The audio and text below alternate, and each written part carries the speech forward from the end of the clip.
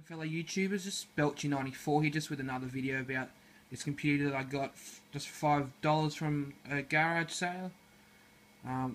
It's nothing fancy. It's an old PC running well, it's running. I put Windows 7 Ultimate on it, but it originally came with when I got it with Windows XP, which had Service Pack 2, which was at the time unsupported.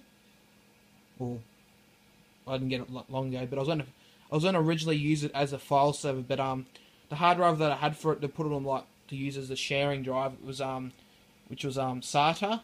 I just didn't have the money at the time to get the SATA cards for it, so I've put it in my other computer, which was had the SATA ports. So yep. So it's got two hard drives in it.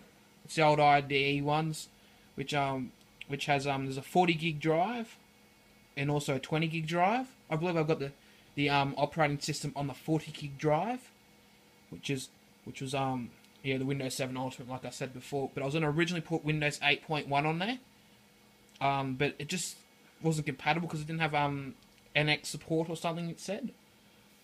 So yeah, now, I don't mind the new Windows 8.1. It's a very nice operating system. I find it very smooth. I got it running on my NB100, which I had to do a fair bit of modifications to get it working, but it runs a lot smoother than Windows 7 did on it. But yeah, I'll just show you what the system looks like, because it's not a fancy computer. It's just going to my sister for basic school stuff.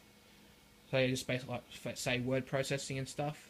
Just give me a sec. I'll just let up. You can see here, it says here, just the system information, that it's running Windows 7 Ultimate, Service Pack 1.